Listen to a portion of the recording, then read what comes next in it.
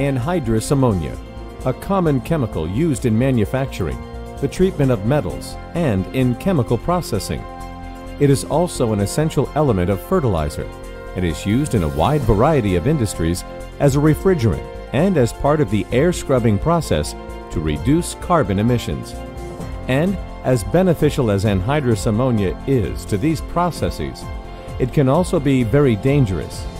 Workers who become exposed to anhydrous ammonia can suffer serious injuries, health effects, or death.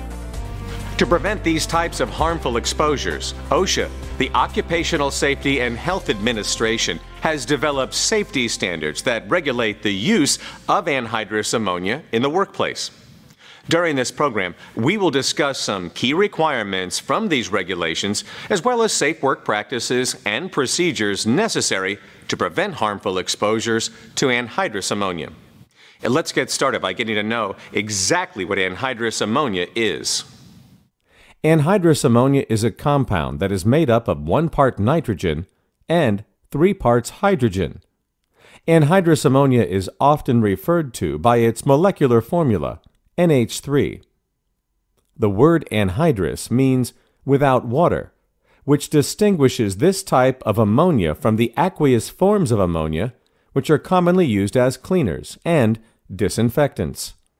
The fact that anhydrous ammonia contains no water contributes to its hazardous nature. When anhydrous ammonia contacts any type of moisture, it quickly combines with water to form ammonium hydroxide. Ammonium hydroxide is a very caustic solution which can cause irritation and burns to human tissues. At room temperature, anhydrous ammonia is a colorless gas with a pungent odor. In fact, the odor is so strong that you cannot voluntarily stay in the area of high concentration for very long because you literally won't be able to stand the smell. The boiling point of anhydrous ammonia is negative 28 degrees Fahrenheit. Because it has such a low boiling point, large volumes of anhydrous ammonia must be shipped and stored as a liquid. To be stored in its liquid state, anhydrous ammonia must be kept under very high pressure or be maintained below its boiling point of negative 28 degrees Fahrenheit.